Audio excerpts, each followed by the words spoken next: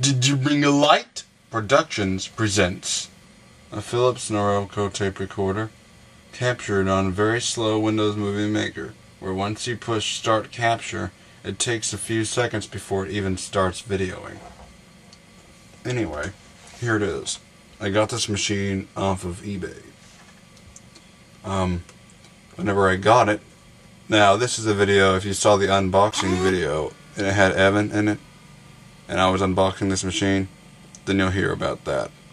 So, but anyway, I was not thinking, oh, it had no deteriorated belts. I was right, it had no deteriorated belts, but it did have deteriorated rubber idlers. Just for the rewind and the fast forward, rubber idlers had deteriorated, and I had to replace them with O-rings from a hardware store. As a matter of fact, here's one of the packages for one of the O-rings, and after that it was able to work. Anyway, this machine is made in Holland. This is a Norelco labeled one, but it's obvious it is a Philips, so Norelco and Philips are the same. And it's in good condition, except the top cover here has a crack right there, which is very disappointing. I don't know if that was already there or if it happened during shipping. But also there would have been a little sticking out notch right there that came off. It has the notch on this side, as you can see right there, a little bump. But I'm hoping it was already there, because if it was by shipping, that would be very, very, very bad. So let's show how it does without tape, without reels. Rewind. You can't see it turning though. It's the way the camera looks. You don't even notice it, but it is. And to stop it, you just push the button that way, like this, and it raises back up. Then you got fast forward. It's turning, but of course you don't notice it turning on the video. And then to play, push the middle. Now luckily, other two idlers, one that drove the take-up drive and the one that drove the flywheel from the motor, were still good. Thank goodness. Especially the one for the take-up drive, because that one was not the kind that could just have been replaced with an O-ring. And if that one was deteriorated, I would have had to send it off to Terry Rubber and Rollers. Now let's put some tapes on and show it operate. Oh yeah, by the way, the circuitry is still good. The capacitors are good. Except for one thing, the tone control does not work. It's just, all the way up. You can turn it all the way down, but it doesn't change the tone at all. It's probably a bad capacitor, but that's not that big a deal, so I just left it how it was.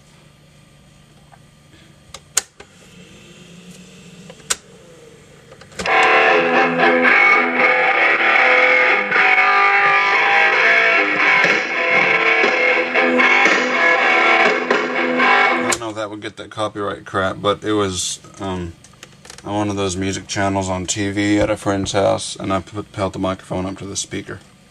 And the microphone stores into this little thing on the side here, which is really cool. By the way, the batteries go in here, but you would have seen that in that other video, the unboxing video. So I don't have to explain all that, because the thing is, if I do, it'll just take more time. Video will be way too long, and it will, all those kind of things. So yeah. And in there, that's where you see the model number. Now there's some foam in there that is crumbling, and you don't want to push your finger in there, or else you will put a hole in the speaker's diaphragm, because the speaker's right there. But anyway, it's model EL3586/54.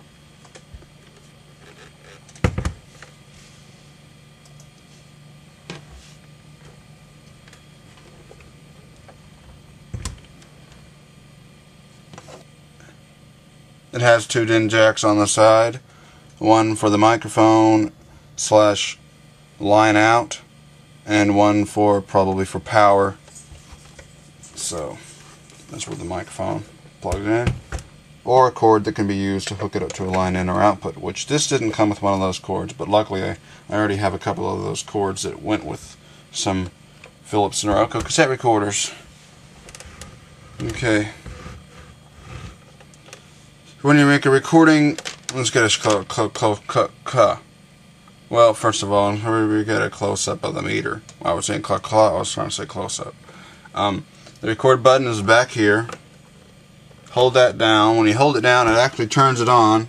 So it turns electronics on so you can set your level, which I really like that, because then you don't have to worry about trying to set it every time you have the tape going, which is a really annoying thing because it has no pause control.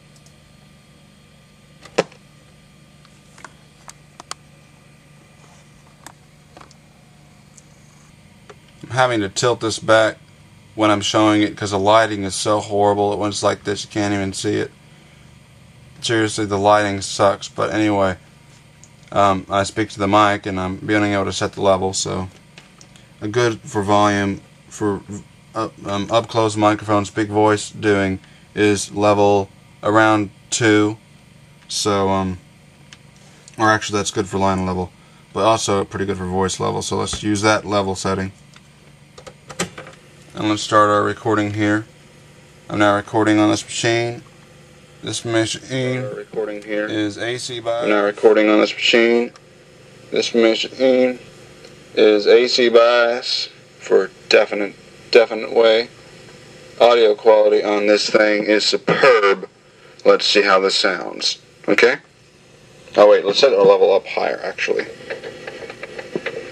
Show it this can get very sensitive to sound. The level's up high. Let's see how this is. I'm speaking at arm's length distance with the level all the way up. Let's see how this is.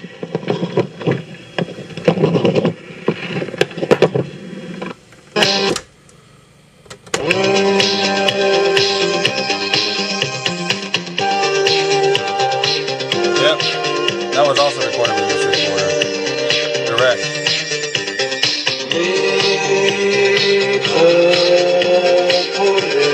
Like Kraftwerk, Metropolis.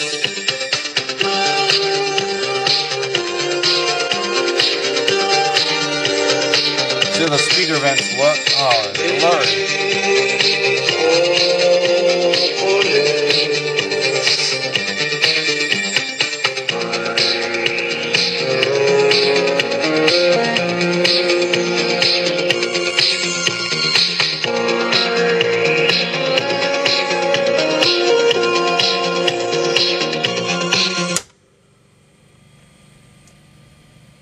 Okay, this recorder has a hidden secret. I'm sure many of you have heard of the classic 3-inch reel and the 3.5-inch reel. The common sizes for portable reel-to-reel tape recorders, which most of them can take 3 and 3.5-inch reels. Some only 3, but it's common. Then you got the 5-inch reels, then you got the 7-inch reels, then you got the 10.5-inch reels. Well, did you know that there's another size that is not as common, but does exist? That is the 4-inch reel. And this machine, as far as my collection goes, well, in my collection is the only machine that can take up to 4-inch reels. And of course the tape has to go under the reel like that, and you know, things like that. But yes, this can take 4-inch reels. These are 4-inch. Not 3.5-inch, not 5-inch. 4-inch. They're probably not that easy to come by, but I managed to find some at an estate sale. Some of those reels. Anyway, with the 4-inch reels, the reels come off the machine a little bit, off the edge, so you can't put the cover on when you're using 4-inch reels. So let's see how this is with 4-inch reels. I mean, I thought it was the weirdest sound, but it was right at the end of the recording when the microphone was kind of being moved around. I'm now recording and I'm running with this 4-inch reels. Okay, let's see how this is. So when I rewind, it's a little... It did better that time, but when it's towards the beginning, I had to give it a little... hit the freaking light bulb. Stupid light bulb! Stupid light bulb! Stupid light bulb! Stupid light bulb! Stupid light bulb!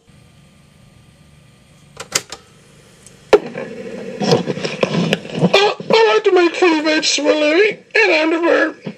Huh. I like to make funny faces for a living, and I'm deformed. Hi. I like to make funny faces for a living, and I'm deformed. I did not intend to show that recording. I forgot I did it. I'm not recording. I'm running with this 4-inch reels. Okay, let's see how this is.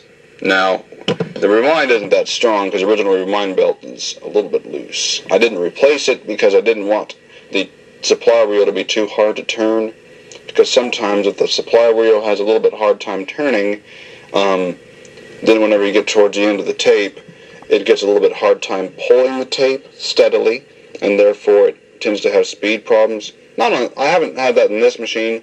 Of course, I don't have a tighter belt on there, but just from experience with other machines where that kind of thing happened from it being too hard to turn the supply reel. So yeah, that's why I left the original rewind belt on there, so it would turn as easy as possible. So when I rewind,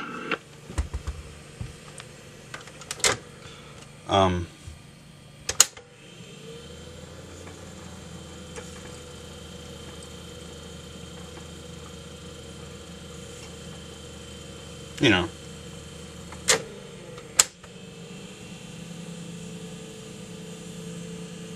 Fast forward is good because it's not driven through a belt.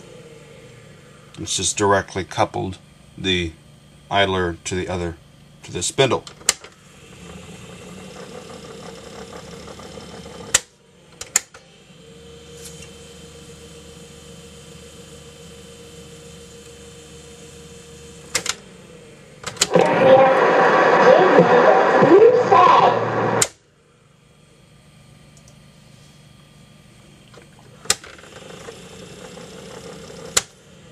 telephone, or the cell phone, I should.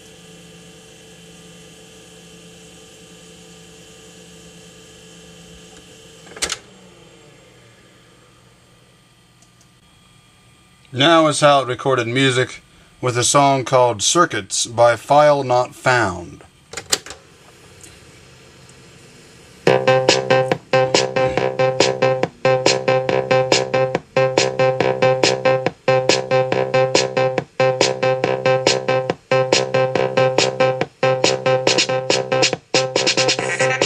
But let's go to a direct hookup. How about that?